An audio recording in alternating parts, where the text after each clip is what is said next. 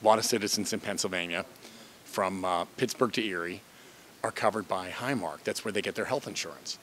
And you know, it's great to have health insurance, but if you can't get to a doctor or a hospital because they're not on their coverage list, then you got some issues. And there's 2,700 doctors, quite a few medical facilities throughout Western Pennsylvania that are UPMC facilities.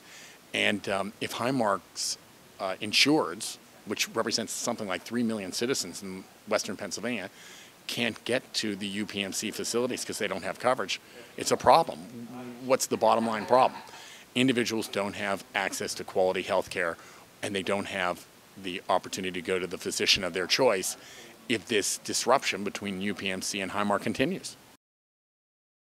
It's important that our constituents, the citizens of Western Pennsylvania, have access to these quality healthcare facilities.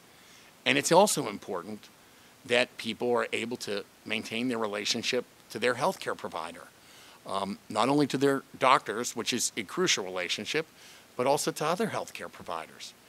And what we know is that there is an argument or a dispute afoot between these two institutions whereby those who have coverage with Highmark health insurance may not in the very near future be able to get treatment with a UPMC doctor or facility. And given the fact that these are community assets, that's really, from our perspective, not acceptable. And we need to make sure that the parties get together and begin to resolve the issues that are in front of them.